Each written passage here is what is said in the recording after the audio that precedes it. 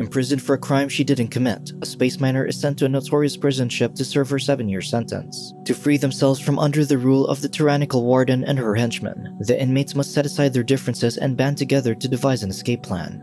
Aboard a mysterious spaceship, Muffin, a menacing prison guard, torments a woman by placing leeches on her back. As the woman begs for mercy, Muffin removes a leech and eats it. On planet Arose, 2 natives curiously follow a priest named Zal down a road. When the bearded man notices the creatures tailing him, he introduces himself and assures them that he means no harm. Suddenly, the beautiful Taura appears and defensively assumes he's an intruder. Later, Zal, 3 natives, and Taura share a meal on their campsite.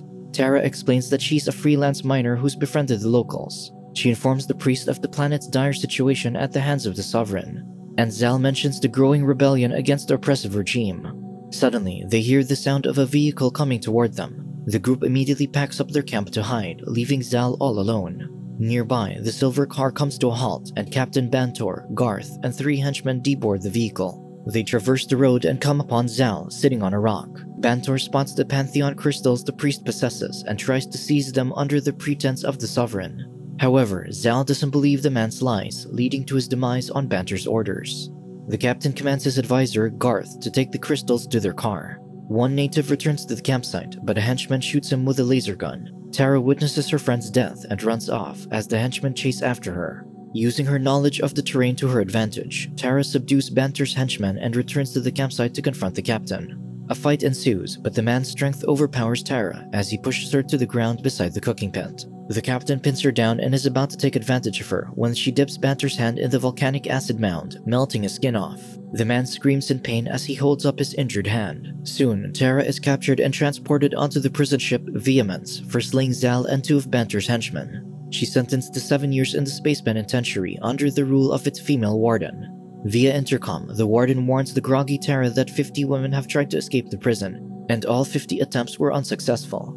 Later, Taura wakes up in a cell, handcuffed to the wall, as the other inmates try to intimidate her. The prisoner's leader, Mike, introduces KK, Marnie, Ruby, Scratch, Adrian, Stace, and cowardly Squeaker to the disoriented miner. Mike asserts herself as the cell block's boss before punching Taura's face. Taura retaliates by cursing at them, infuriating Mike, who's ready to throw another punch. However, Adrian alerts them of Muffin's arrival. The eye-patch-wearing second-in-command enters the cell to see Taura with a bloody mouth. She orders 2 prisoners to remove Taura's handcuffs, as she warns the newest inmate to follow her commands at all times. Muffin orders her to change into the prison uniform in front of everybody, and the other inmates wolf whistle and tease Taura. After changing her clothes, Taura follows Muffin to the warden's office. Outside the office, Muffin warns Taura not to get in her way by buttering up the warden to usurp her position on Vehemence. To frighten the miner, Muffin shows her the mangled eye underneath the eye patch. In the office, Exene welcomes the new prisoner and sees how beautiful Taura is. The miner asks Exene if she can speak, which the warden allows. Taura courageously expresses her disinterest in Muffin's position, prompting the one-eyed woman to walk away angry and embarrassed. The warden touches Taura suggestively and proposes that she can make her prison time a pleasurable experience if she bends to the warden's will. Taura declines the offer, so Exene sends her back to join the other inmates. Meanwhile, the prisoners line up in the mess hall for their unappetizing meal. Mike asks Marnie if the guards have noticed the plate she's been secretly sharpening for weeks, but Marnie thinks they're oblivious. As they settle down at their tables, Squeaker wonders if the miner is a rebel, but Mike doubts Squeaker's hunch because she's convinced that Taura is Exene's spy. Then, Taura enters the mess hall and everybody quiets down. She gets her food and takes a seat, quickly losing her appetite upon seeing the slop. Mike interrupts her meal and dumps a cup of worms on her plate, forcing Taura to eat it. Enraged, the miner retaliates by splashing a cup of water on Mike's face and a fight ensues. Taura dominates, proving herself stronger and more skilled. The warden and Muffin arrive to stop the scuffle, and Exene asks who started it. When no one answers her question, she orders Muffin to bring the 2 women to the arena. Mike and Taura are placed in a pillory-like contraption, while Muffin maliciously laughs and hits their backsides with a baton, eliciting pained yelps and grunts from the women. Unsatisfied, the warden orders the rest of the prisoners to sit in the viewing area to watch as they unleash a monstrous creature with razor-sharp teeth. The 2 rivals decide to work together, distracting the alien creature. Then, Taura pulls out an electric wire from the wall and shoves it in the creature's mouth to vanquish it, just as it was about to bite Mike, saving her rival's life. Dr. Poe enters and informs the dismayed warden that she has a call from the Sovereign, prompting her to leave the arena.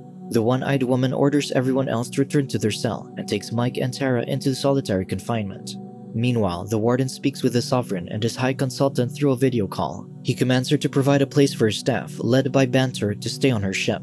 The High Consultant worries about the captain's increasing mental instability following his hand injury.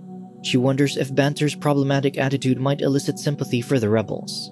Exene vows to welcome the staff as ordered, asserting her loyalty to the ruler.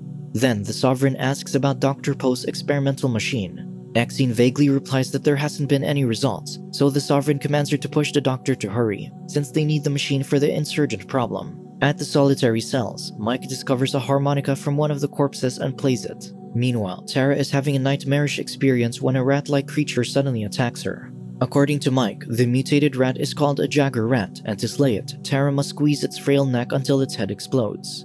Eventually, the miner captures the creature and twists its neck. The next day, everyone celebrates the Sovereign's birthday and enjoys the free food. Mike and Taura join the party after the release, where they exhibit a growing camaraderie after their shared experience. Suddenly, Bantor, Garth, and Krago enter. Surprised by his arrival, Taura spits out her drink and sees the bionic limb that's replaced his hand. Banter gleefully tells her that he'll make sure the prisoners' lives are miserable, so Taura mockingly reminds him of his unfortunate injury. Furious, the captain grabs her by the neck, almost suffocating her. Mike berates the unhinged man, prompting him and his men to leave.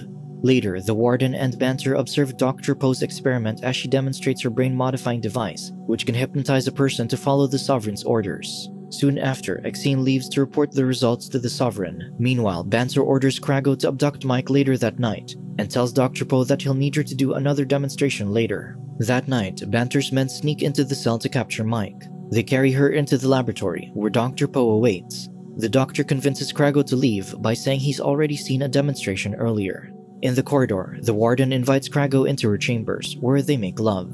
Elsewhere on the ship, Banter asks Garth to whip his back while he mutters about purging himself of all sins and how women are demons. Suddenly, in Banter's deranged mind, he imagines Zal punishing him and he screams in fear. The next day, at breakfast, word of Mike's disappearance has spread. Moments later, the warden and a dazed Mike enter the mess hall. The warden angrily asks Garth and Krago if Banter is responsible for Mike's condition. Enraged, she commands Krago to find his boss. Then, Muffin and two guards appear. She strolls into the room, pulls out a bag full of prohibited substances, and accuses Squeaker of hiding it under her pillow. The woman explains that it isn't hers, but Muffin orders the guards to place her in solitary confinement. Taura tries to fight back, convinced Squeaker was framed, but Muffin punches the miner, knocking her down. Suddenly, Mike stops her dazed acting and challenges the eye patch-wearing woman to a duel. Meanwhile, Krago searches the ship for Bantor. Unsuccessful, he heads to the warden's office, where he discovers the warden's plan to report Banter's insubordination to the Sovereign. In the mess hall, the two women's wrists are attached to a short chain while both wielding daggers. The other inmates cheer on Mike as the dueling women swing their blades, attempting to injure the other. During the battle, Garth senses Muffin's impending loss, so he runs away in fear. Marnie notices him escaping and follows the man while carrying the sharpened plate. Eventually, Marnie catches up to him and handily throws the plate into his skull. In the mess hall, Mike cuts off Muffin's hand when she catches the enemy off guard. The one-eyed woman screams in pain as Mike stabs her in the stomach, ending her life. The female inmates celebrate joyfully as Mike swings around the chain with Muffin's dismembered hand. Moments later, Mike reveals that Dr. Poe didn't use the brain modifier on her. In fact, the doctor is part of the rebellion and has been spying against the Sovereign for a while. The gang devises a plan to escape the prison ship by taking 2 space pods, rescuing Squeaker and placing a Jagger rat in one of the vessels. As they split up, Taura heads out to fetch the doctor. Unfortunately, Banter has already captured Dr. Poe. Meanwhile, the warden returns and sees the lifeless Muffin bleeding and missing a hand in the middle of the mess hall. Enraged, she realizes the possible repercussions of a prison break under her charge, so she calls the guards to capture all the escaping prisoners. Concurrently, the newly appointed Inquisitor has his hands on the doctor after Banter hands her over to him. The Tormentor starts the contraption, but just as he's about to start the procedure, Taura appears before him with a gun. She turns the machine off and slowly walks toward the Inquisitor to finish the job. However, the warden lashes the whip around Taura's arm, disarming her before choking her out. Exene orders the Inquisitor to capture the other prisoners. As the warden's about to shoot the unconscious Taura, Dr. Poe sneaks up from behind and knocks her out with a metal bar. Then, the doctor wakes Taura and they escape. Minutes later, while Taura watches for enemies, a guard sneaks up behind them and snaps the doctor's neck. In retaliation, Taura fires a gun, taking the guard down. In the corridor, the miner runs into Krago and Bantor. Taura shoots Krago in the forehead, but misses Bantor, who escapes. Taura reunites with half of the prisoners on the west side of the prison ship, where an escape pod is.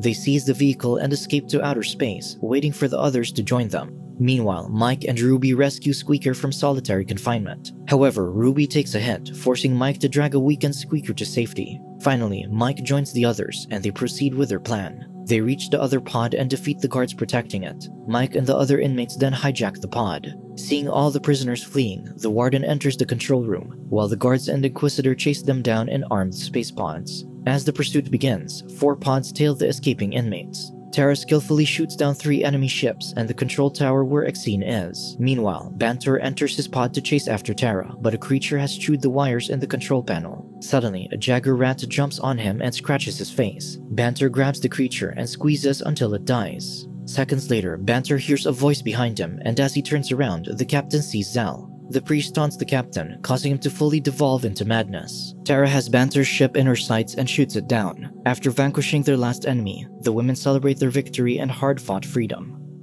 Subscribe to watch more videos like this, turn on notifications and leave a like to help the channel out. Thank you for watching.